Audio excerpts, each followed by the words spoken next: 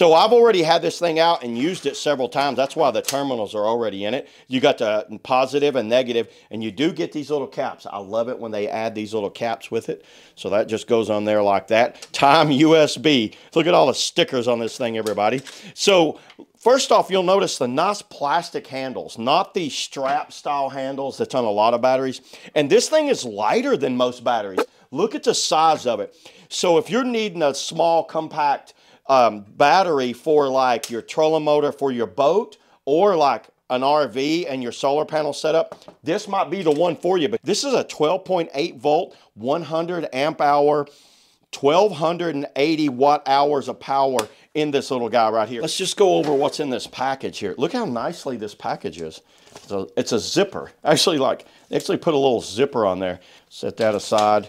Look at this set of stickers. So you can get a whole set of stickers for putting on your RV. Going over this, it's just basically some precautionary stuff. Due to shipping, this should come at 80%. I've already fully charged it because you know why? I have a battery charger right here. So this one should be fully charged, and some more precautionary right there. Don't touch the terminals together. You know what? If you've made it this far, you probably know what a battery is.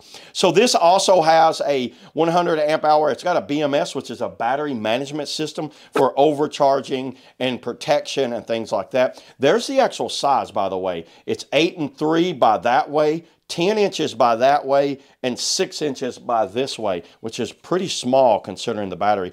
It's an M8 terminal, just so you know. 12.8 volt, 100 amp hours. I already went over all that. Charging voltage is 14.4, so it'll get up to 14.4 volts. More safety instructions on that. It is a IP65. Recharge up to 50%.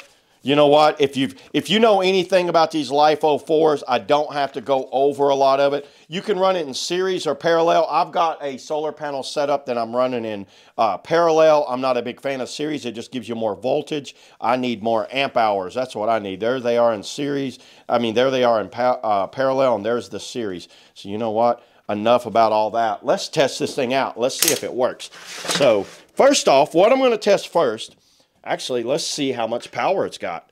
Taking off those.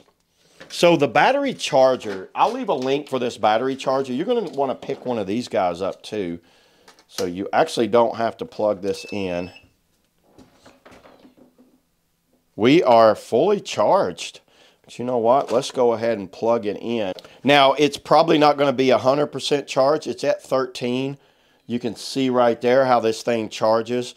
It's the mode. It's the LiFePO4. This is a smart charger, so it automatically goes to whatever the battery is, whether it's a car battery, which is basically a lead acid battery, but this is a LiFePO4 battery, and then it goes there, and it'll also do repair on a battery. How about that? You can hit the repair. See, I can go through the different modes, but obviously you want to be on that one right there. And it will charge it up to 14.4 volts, but this one's right under 13, so I think we're good where we're at. So first thing I'm going to do, let's hook up the trolling motor. So let me get this trolling motor hooked up and I'll come back. Okay, there we go. This is the Newport Vessels 36-pound thrust trolling motor. So let's go ahead, watch the cord there. Let's go ahead and let's try this out.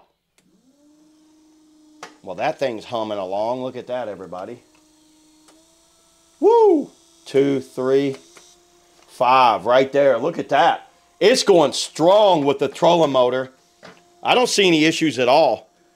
Go back. There's reverse. Stop.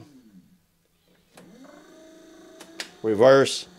We are good to go. So I see no issues at all running a trolling motor. Now what I'm going to do, let's hook up a little small power inverter and let's see how much power we can get out of it. Now this is only a 200 watts, so don't go easy on him. He's a little guy.